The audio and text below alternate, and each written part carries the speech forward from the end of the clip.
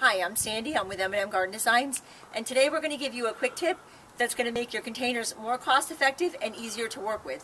What you need are some annual plants to put in your containers, which we have here. We've got some tulips and some pansies, some potting soil, some soil moist, and actually some packing peanuts. What I'm going to do is I'm going to take the packing peanuts and I'm going to put them in the bottom of the pot. There's no need to fill this entire pot with potting soil. You can see that right here our tulips are the deepest plant that we have. You can see in comparison how much soil you would need. All you need is enough soil to get to the bottom of the tallest pot that you have.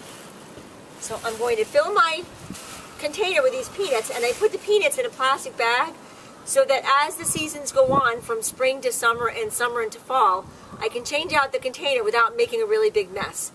These packing peanuts in a bag keep your packing peanuts separate from your potting soil, keeps your potting soil from getting all over the place. So I'm going to put these in the container.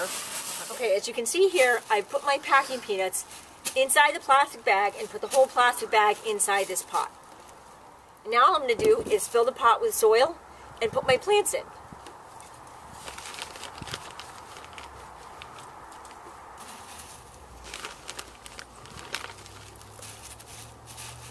So I've got it filled with just a little bit of soil, not much.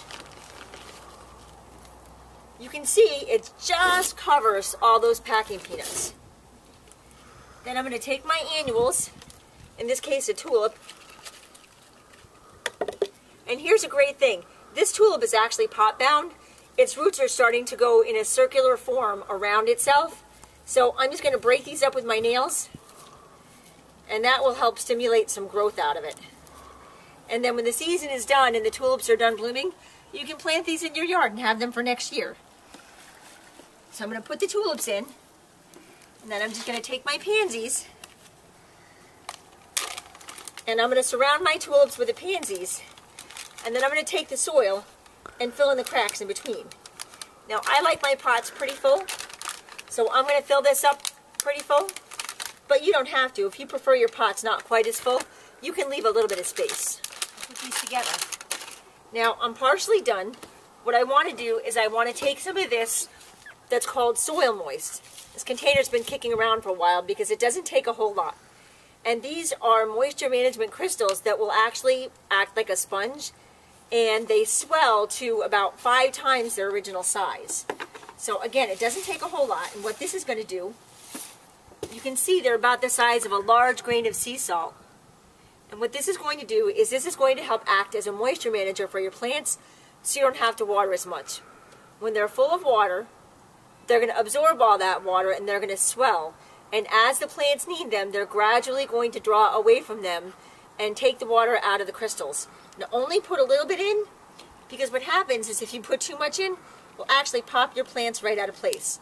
But it really does help so that you don't need to water as much. You can see that what I did there was probably not even a tablespoon, and it will be plenty for this plant. But if you're like I am and you're busy and you don't have a lot of time to water, this is a great tool to help you be more water wise. And the great part about this pot is I say the front, but there really is no front or back. Because we're planting it in a circle with the tallest plant being the tulip that's in the middle, it looks great from any angle. You can see I've got a nice full pot and I've got quite a variety.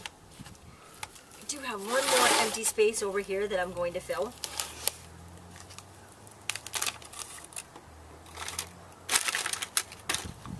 And if you keep your workspace neat while you're working, it makes cleanup that much quicker and that much easier.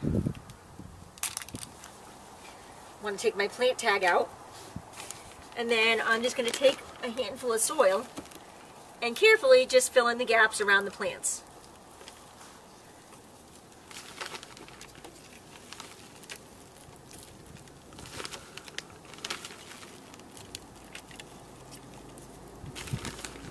And annual pots and annual plants in your garden are a great way to do what I call is celebrate the season.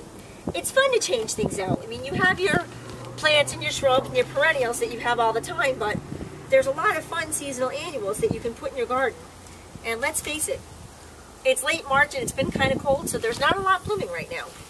I'll take a little bit of color. I'm just pushing this down a little bit to make sure that it's all tucked in. You can see it's nice and full. I've gotten in between all the plants, so there's not a lot of voids there. Just being careful to get in between all of them. And then I'll go ahead and give this a drink, and you've got yourself a great spring seasonal pot.